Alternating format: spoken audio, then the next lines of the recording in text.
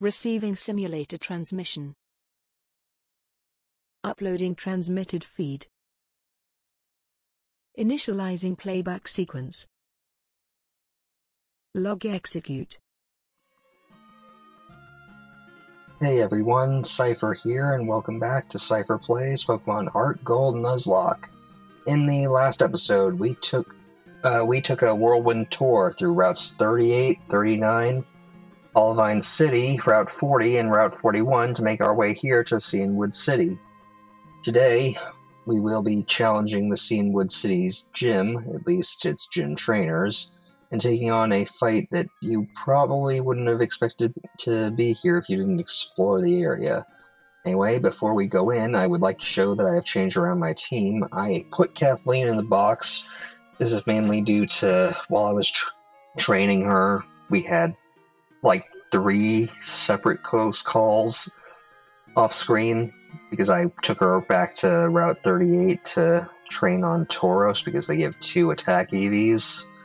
And 3 times in a row, she ended up getting nearly one-shot due to a critical hit boosted horn attack. So, not really feeling her around, and plus I know that the fight that we have coming up is going to involve a very problematic electric type, so I wanted to see if Victoria could actually help out here, and the reason I chose her in particular is because of comments I got from a friend of mine who has seen my videos and kind of reviews the new stuff as it comes out. And he told me that my opinion of Geodude, who as the game goes on past the 3rd gym, is kinda, well, in their opinion, wrong. So I want to see if maybe I have been underestimating Victoria, so we'll keep her on. I actually, between episodes 15 and 16, got the experience share by going back to Mr. Pokemon's house and talking to him with the red scale from the shiny Gyarados from the Lake of Rage in my inventory. So, should be pretty interesting to see. Anyway, we're going to be taking on the gym trainers now, and I know that this guy has a Hitmonchan, and it likely has 2 of the elemental punches, so I'm going to try and use Confuse Ray to turn him against himself. There we go. And now, Wing Attack. There we go. No damage.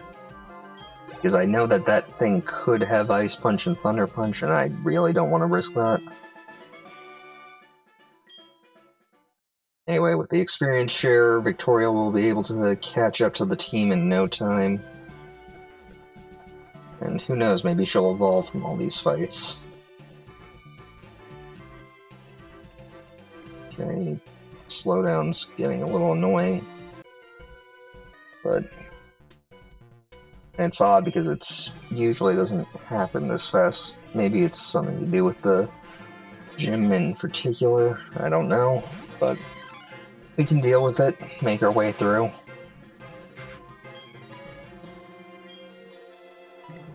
Luckily, this gym is a fighting type gym, so if you have a Crobat or any psychic type, it can be easily handled. Though I'd say Crobat is best if you're going head to head with them.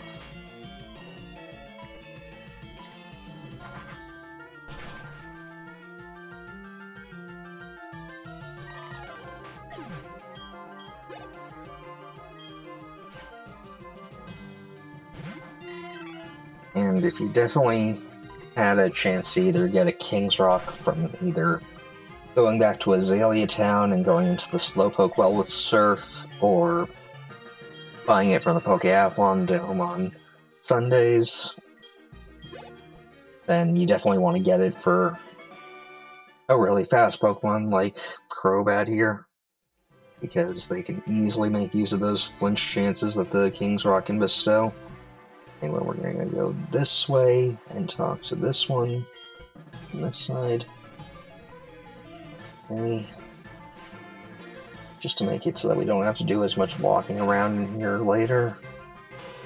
Machop. Now, one good thing to note about Machop, and this is part of the reason why I benched Kathleen, is that her ability, No Guard, and the AI will for some reason always give the Machop line No Guard when it uses it, so keep that in mind, because there are dangerous Machamps later on. There is a dangerous Machamp later on that you'll definitely want to make use of it. Anyway, just gonna wing attack again. Machoke does have a bit more bulk, so I can take it. Luckily, he's wasting time with Leer, and we're fast, so easy peasy. Not even gonna waste wing attack PP on that, we're just gonna bite.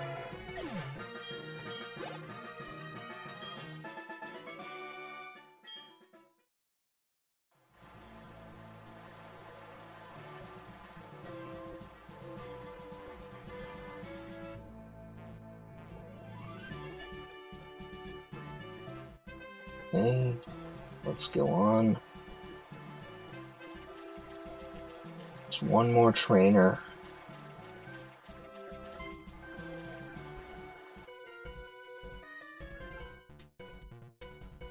Okay, your bond will never be broken. Well, I won't break it, but you'll be feeling a bit of pain on it. And you got one of my favorite fighting types, Hitmonlee. Luckily, I think that I'll be able to deal with you easily. Yep. Not as much physical defense as that Hitmonchan. Though Hitmonchan, I would say, Generation 4 is probably the better of the two Hitmon Pokemon. And Victoria's trying to learn Rock Blast. I'm gonna keep the old moves.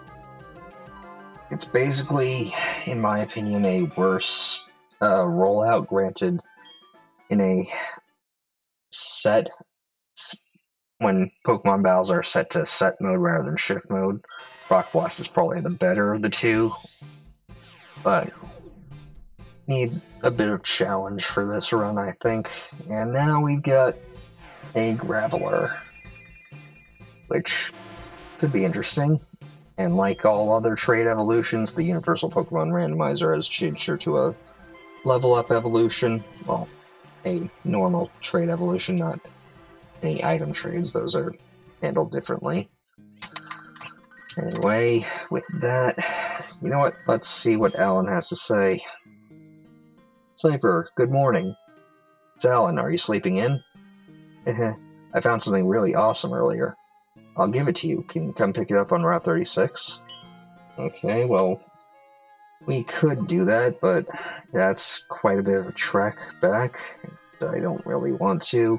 It's probably just another Firestone, because he did call me while I was training in between episodes once, and that's all it was. Anyway, with that taken care of, I'm going to quickly head over to the camera and swap Ash to the front.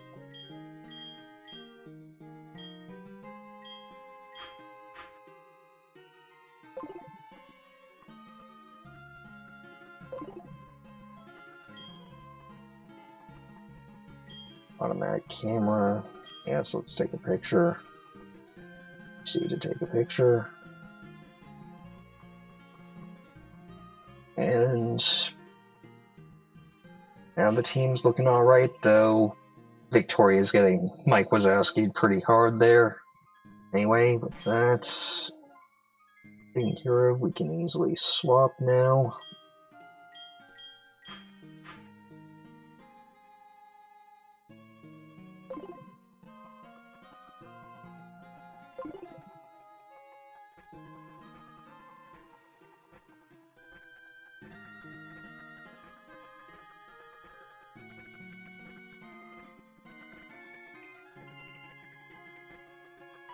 And I definitely recommend leading with a Pokemon that's either fast and can switch, or something that can take hits and deal damage to Psychic types real good. Anyway, for reasons you can see here, because Suicune ran away, and of course his stalker isn't far behind. Yo, Seipher. Wasn't that Suicune just now? I only caught a quick glimpse, but I thought I saw Suicune running on the waves. Yeah, you did. It ran on the waves, alright. Suicune is beautiful and grand, and it races through towns and roads at simply awesome speeds. It's wonderful. Okay, you're really obsessed. I want to see Suicune up close. I've decided I'll battle you as a trainer to earn Suicune's respect. I'm not so sure that's how it works, but hey, you do you, man. I'll take on your challenge. Come on, Seipher, let's battle now. Okay, so, Mystery Man you've seen. Kind of a tough fight, even though he only has 3 Pokemon, and it's more so for the last of his 3, but we'll get to that when we get to that. He's going to start off with a Drowsy, so I'm going to start off with Langstrom's Bite and hope for a flinch. And of course I don't get it. Alright, well luckily Langstrom can at least take a bit of a hit from my weak Drowsy, so no damage really done. Although if he has to come back in, that's going to be really bad. Anyway, Pariah.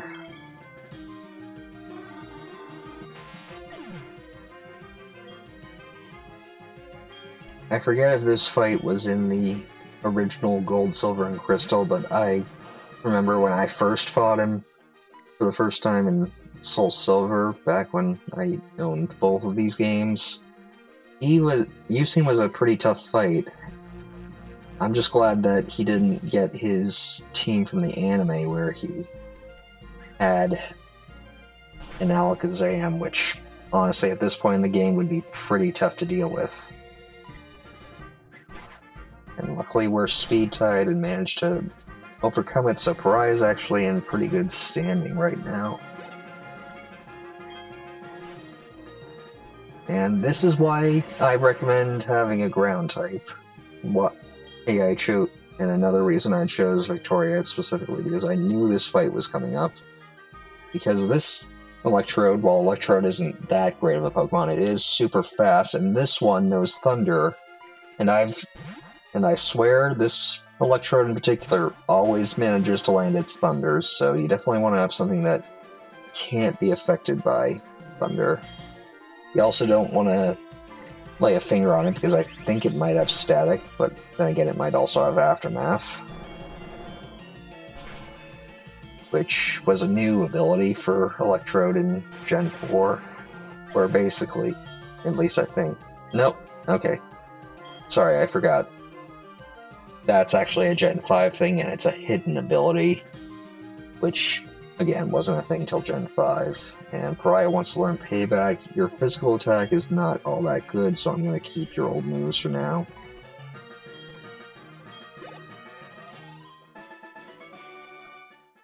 I hate to admit it, but you win. Okay, thank you for that. You're amazing, Seipher. I'm starting to understand why Suicune was keeping an eye on you. I'm going to keep searching for Suicune.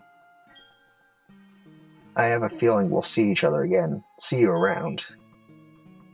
Okay, so yeah, that fight can be pretty brutal if you don't come to it prepared because of that Electrode. I mean, it is faster than anything you probably have at this point. Even Crobat might have... Well, Crobat might be able to outspeed it, but won't have much that it can do to Electrode. Anyway, with that, I'm gonna quickly heal up, because that was actually a pretty tough fight.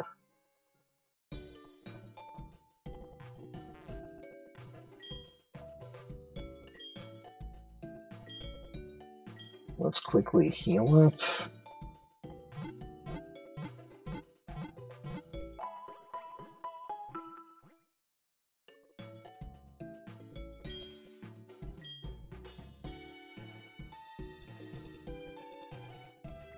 Now that that's taken care of,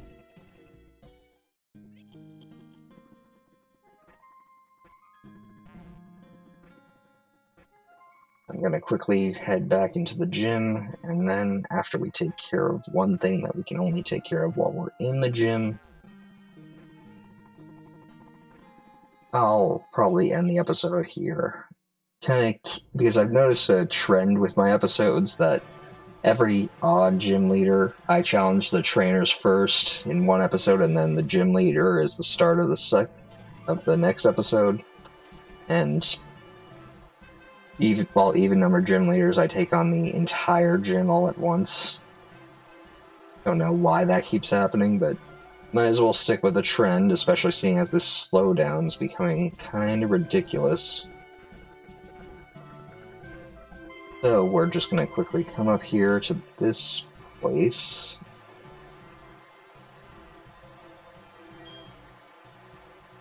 And turn this large winch. And that gets the water off him, because if you try and talk to Chuck, the gym leader, here, with that water pouring on him, he won't be able to hear you. So, that... I'm just going to quickly make my way down.